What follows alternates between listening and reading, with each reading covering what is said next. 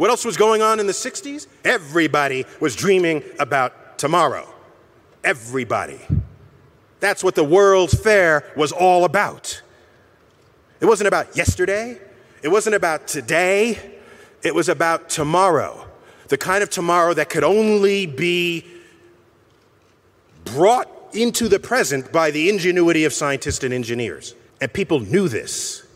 How else is space influencing? Okay, how about the Unisphere? Gorgeous steel Earth sitting there. It's got 3 rings around it. Okay, go to the designer and they'll say, well, I just put on the rings. Well, did the 3 orbits of John Glenn influence? Oh, well, I don't know. I don't think so. Martin Luther King assassinated. RFK assassinated. Yet, somehow we managed to still dream about tomorrow. It was still in us. It still mattered.